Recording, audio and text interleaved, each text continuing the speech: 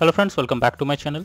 In this video tutorial, I will show you how to fix ChatGPT file stream access denied error on Android phone. So if you are also going through this kind of error, just follow the steps. To do is simply hold the ChatGPT icon and then go to the app info over here. Now here you need to first click on force stop option and then click on OK.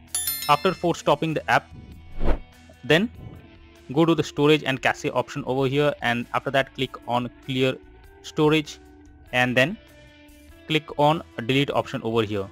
After this, go back and then click on permissions, and here as you can see it's saying no permissions allowed, so you simply need to click on photos and videos, or else if you have storage option, simply click on storage and then click on allow, and after that go back.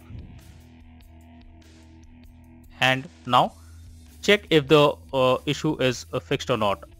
Doing these steps will surely help to fix the error that you are coming across while accessing ChatGPT on your devices. So that's all for now in this video.